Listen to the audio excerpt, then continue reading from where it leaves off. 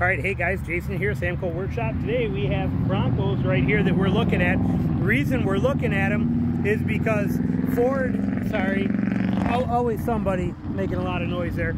But Ford just announced that they are now going to offer deals. They're offering $1,000 to anybody who owns a Jeep to be able to convert over to Bronco. And it doesn't have to be a Wrangler. Even if you just own a Jeep Renegade or a Cherokee, Grand Cherokee, or a Wrangler or Rubicon or a Gladiator, they will give you $1,000 to switch over to the Bronco.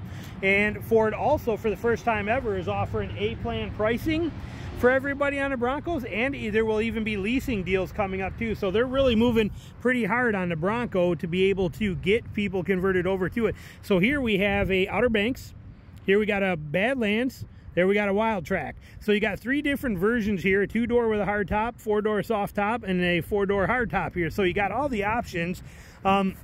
We have the keys to the Badlands, so we will take a look at that basically and show you. But differences wise, you know, you're basically your street version here. And when you get up to this one here too, you're getting 33, those I think are 33, they're 33s that are on this, the Badlands package. So it's not a Sasquatch, but this one they did opt for both front and rear lockers on it, which is nice. And then we have the Wild Track right here, which gives you the 35s, the front and rear lockers, the whole details, everything in there as well too. So we'll take a look at this one right here. The 2-door is a beautiful rig, don't get me wrong. I would want a 4-door, I think most people do. I would also want the hard top because I am a photographer and I'm carrying tons of cameras and photo and video gear. Sometimes I'll have 30-40 grand worth of gear with me, and this does not work for me security wise. I'd much rather have that setup. But we have the keys for this, so we will take a look at them. We'll do a quick walk around real fast just to show you some of the differences here on them. Okay, as you can see from the backs, what you're looking at here. Awesome vehicles. And now, if I wasn't in, as far as SUVs go, I'm a big fan of the Wrangler, don't get me wrong, love the Wrangler, but these things are super capable vehicles. There's no doubt about it. They got a lot of potential and a lot of power. And my wife, being in the 4Runner, who is parked down there sitting in the car waiting for me, she wants a hardtop version of this one right here with the Sasquatch package on the 35s, or basically I should say she wants the 4-door version of this in the Heritage Limited Edition, which is that teal color with the white steel wheels and white roof. She wants it more than anything. That'll probably be her next vehicle when we do get rid of or when we, you know, whenever she gets another vehicle, that's probably what she's going to get. But amazing setup. So let's take a look at this one here. We got the should still be unlocked. Yes, love that the windows come down when you lock. See, when you open and close the door, the windows, because of the seal, they drop automatically. Watch when I touch the handle. See how they drop down out of there? When I close it, the window goes up. Kind of a neat feature. And I love how they put the mirrors are mounted on the pillar here, so when you remove the doors, there's no issues with having to relocate the mirrors. Very nice feature. Love the tie down points right here, for especially if you have the hard top on there, being able to put canoes and kayaks and stuff on there, you have dedicated tie-off points right here. Love that here you're getting recovery hooks, good solid up high recovery hooks in the front. It's the same on the Wild Track, same with the Sasquatch package. You're going to get these where you're not on the front, on the Outer Banks model, you're getting them down low. They're still there and they're still fully functional and they're still good, but they are not up high on the bumper where it's easier. That's kind of a nice feature. Now, when we look at this, like I said, capability-wise, we're talking an amazing vehicle here. We got rock rails right here, on here, rock guards on there automatically. Got them right here too. This one I think is probably, it's not opening, but those ones there are probably a drop-down step on that. But I love the keypad right here for entry. If you hike or you run and you do a lot of trail running, it's nice to be able to leave your keys in your car and just use that kind of stuff to access it. So inside, following the cues from Jeep, we got this mesh netting, which people love or hate. I think it's nice and great in the beginning. Eventually they get weak and flimsy, but here, very easy to buy new ones and replace it. Nice feature. Simple pass through. This is kind of a bummer that it passes through on here. Be nice if that was closed off so you could actually stick something there, a pen or whatever would be nice to, you know, or my wife always has her lipstick stuck in there, so that would be kind of nice. Interior wise, a lot of room, beautiful setup in this, okay? Nice leather, I mean quality. And then when we climb into this, we can see here the main bar right here. Front locker, rear locker, that weird trail turn assist button that they got on there, traction control off. Like I said, a lot of nice features in this thing. You got all your goat modes right here, 2 high, 4 high, 4 auto in this one, 4 low. You got everything that you're looking for right here for it. So sweet, simple, and easy, functional. We have electric start, or push button start. How nice is that? You guys have heard me complain in my Ford Ranger videos that, you know, this is only an option on a Lariat. It's very disappointing. Here they're giving it to you. Like Jeep, your window buttons are here, not on the door, so that the doors are easy to remove, and you can still have your window buttons right here too, which is kind of a nice feature. You don't have to worry about all that extra connection and stuff like that in there, so it's kind of nice. This one being a soft top, you can see the setup. We'll show you around. Big glove box, huge glove box. Love the grab handle right there, which is really nice. Grab handle right here, which is really nice. Huge compartment down here, which is really nice. USB ports right there. Radio function with buttons and knobs. I love that, okay? I'm not a fan of stuff in the touchscreen all the time. And we have the glove box right here, which has got 12 volt in it as well. And a nice little setup in there, so lots of room. We fire this dude up. Here's your dash layout in this thing. Fully customizable.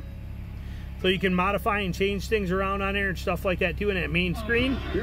Turn that down. There we go. Dash in here. Let it kick in. All your controls, classic Ford, easy to read, fast, snappy, beautiful setup in here. Ford, like I said, always does their screens very, very well, very impressive. So beautiful setup in this thing. You got all your aux switches up here and everything that you want for that. So like I said, I mean, this Bronco is nice. Now the Bronco does feel huge. When you're looking out of this thing, let's turn that back off just for sound factor. When you're looking out of this thing, it feels like it's 10 times bigger than it is. This thing feels bigger than an F-150, feels more like you're driving a Super Duty by the shape and the size. However, the hood vents, or the hood scoops on the sides, the points, sure do make it easy when you're off-roading to know where your corners are. And it makes it super easy to actually navigate this vehicle, even though it feels so big.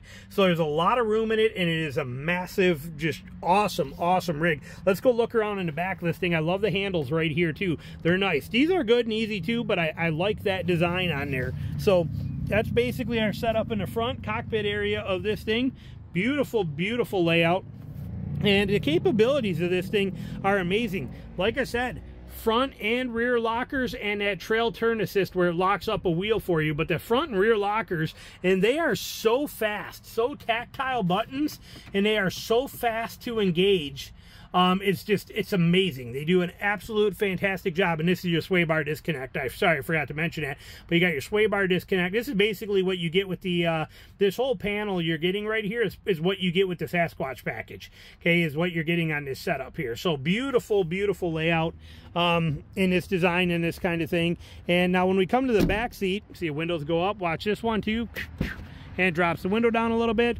In here, same kind of setup there. You can see we got quite a bit of room in here, and this seat was way too far back for me. So I was probably set up for about where probably a 5'10", 5'12", or 5'11", or 6 foot tall guy would be. And you can see we still got quite a bit of room in here. It's nice.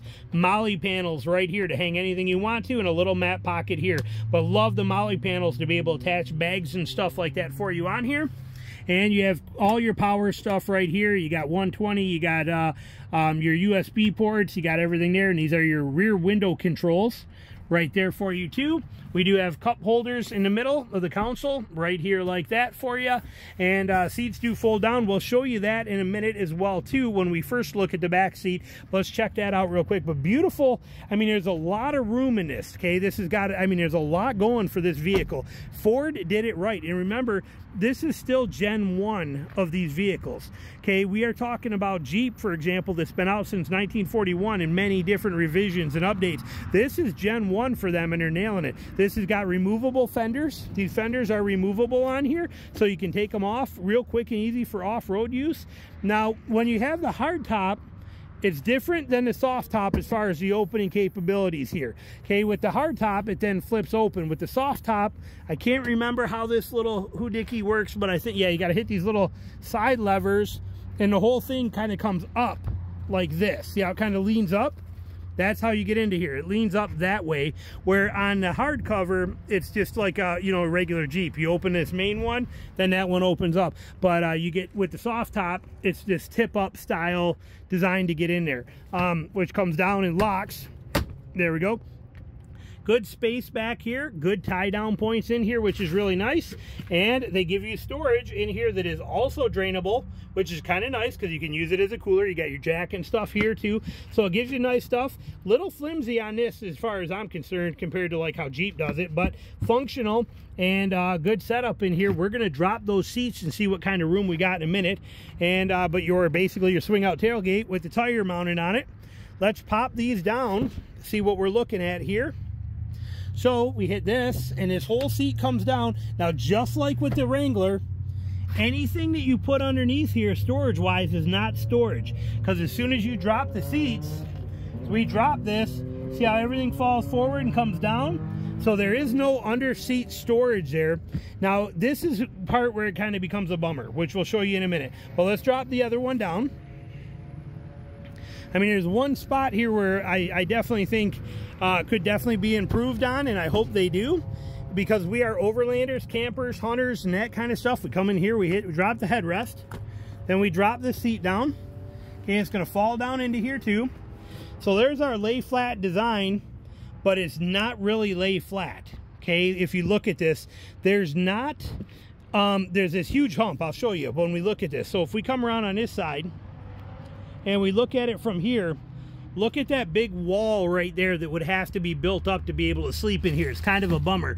And when you climb into this, as I'm going to do right now, okay, sleeping in here is not really, I mean, you have some room. And if you watched my Wrangler video, make sure it's recording right. Yeah, if you watched my Wrangler video, you saw that it's very easy to sleep in that Wrangler. In this, I don't have as much room, okay? There's not as much room to sleep in here. And I'm only 5'6", and I'm right at the edge. So this one is a little less space-wise in here, but you also have this massive, massive mound right here that you have to contend with. You know, they put this little guard over the wires and stuff on here, but if you are going to sleep in here, or you were going to set it up so that you could sleep in here, this would require you to actually modify and build a platform setup in here if you wanted that, and you don't have quite as much room as you do in the Wrangler. But it is still a very nice feature, perfect for a lot of things. You got a nice compartment right here to be able to throw some straps and things like that into. 12-volt power there, courtesy lights back here. So it's a great setup. Nice hydraulic assist on the tailgate here. There we go. And oh, I did not put that all the way down. Let's put that all the way down first. So we got to clamp that down, that up, pull her down, locked, and locked, and locked. There we go. And that is the setup there. But like I said, beautiful, beautiful vehicle, very capable vehicle, priced right there with the Wrangler as far as pricing wise on these kind of things. Gorgeous setup. I mean, Ford nailed it on these. They did a fantastic job. And like I said, I'm excited to eventually own one of these. And we know it's going to be, because with the Toyota 4Runner going out in its style, the 2023 and 2024 being, we have the 23, 2024 being the last year for that style of the 4Runner. I'm not buying, I would never buy the new 4Runner that's coming out, you know, that'll be out in 2025. I want nothing to do with it. No offense to anybody that likes them, but they're not for me. So when my wife, if she wants to get out of that 4Runner, this is what she wants to go with, and I'm more than happy to accommodate that. Like I said, these are beautiful vehicles, very capable vehicles, a lot of room in them, a lot of beautiful setup. My only request for her, which she loves, is the fact that I want it to be a Sasquatch package, because that way if I take her vehicle over at a later date, I get the benefits of the Sasquatch package, and I want that with the 35s on there. So that's my goal with these. And price wise, let me show you the stickers on them real quick. So this one being a soft top, it being a Badlands, we are J.C. Lewis Ford right here in Statesboro, Georgia. But you can see the specs on this. Let me actually do this, bring it in better, and hopefully you can see it without the glare. The glare here is always pretty bad, so let's scroll it down. And final sticker price right there, $59,000. Not bad in today's world for that. Now, if we come over here to this Outer Banks, which I don't have the keys for, but it's a little simpler in design. Okay, and it is not the Sasquatch package, not really the off-road, more the on-road, but still very capable off-road. You're at 55 for this one. And when we get into that Wild Track, which is kind of like one of the top dogs other than the Raptor R and stuff like that too, we get into this, whereas their sticker on here, 57. Okay, now this is a 2-door hardtop, but this one right here in a 4-door, this one's got cloth interior. This is used. I believe it's used. Is it used? No, 2023. But they did some mods. They put the pod lights on there. They did some changes. I see a sticker up on there. But this would be perfect for me. The cloth seats in there. I like this. But anyway, point being, these are solid vehicles with a lot of value and a lot of capability and a lot of power, and Ford wants you in them. They want you driving these. This is their goal. So they're offering the lease options, they're offering the A-plan options, and they're offering any Jeep owner $1,000 off if you convert, or if you come from Jeep over to Bronco. So pretty amazing trucks, pretty great setup, and like I said, the capabilities of them are amazing. Let me show you underneath of them real quick before we're done, so you can kind of see, because they are independent front suspension, coil spring rear suspension. Okay, so a little different kind of approach. Good skid plates on this Sasquatch package. I'll show you around the other sides. Now, if we come over here to this Badlands, basically same kind of concept here. IFS suspension on here. You notice here, we got crash bars right here on this one, which I'm hoping are pretty easy to remove, but crash bars here, because it's got 33s, 35s, crash bars are removed in order to get clearance for these 35s. But there's where the crash bars would go. Here they're on, there they are not. And I'm sure they're on this one as well too, right there. So you can see them there too as far as differences. Now when you get into this one, like I said, a little simpler on the underside here. And I will show you that from the back as well. So you can kind of see here, we'll go right under this Badlands. Coil over springs with a track system. Shock setup right there. You can kind of get a look at it. I think it's like a 5-link, but some changes in whatever they call it. I can't remember what it is. But there it is right there. I'll put the ground clearance numbers and all the details to these in this video for you, so you will have already seen them.